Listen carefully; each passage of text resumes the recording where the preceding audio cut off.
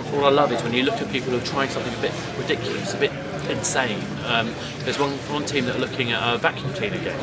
I mean, why would you do a vacuum cleaner? But then when you think about that, it's a really good creative expression of something that's all familiar, and then you're putting a subtle twist to the way that works, and you're turning something which is routine and kind of a little boring into something which is rhythmic and passionate, potentially creating a flow.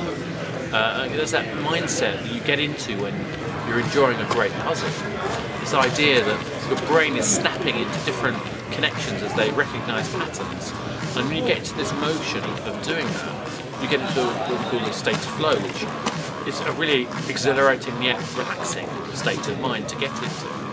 So if we can take even mundane ideas and play with it, we can make an interesting statement on the state of our lives. You know, a Hoover game.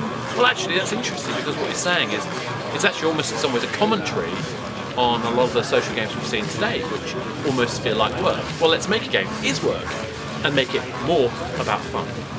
That was just one example. I mean, there are other examples of people who are sitting there and looking at spaceships which go around and mine asteroids, games which are trying to explore bees, moving your head to represent you as the bee, so you capture pollen of different types coming through.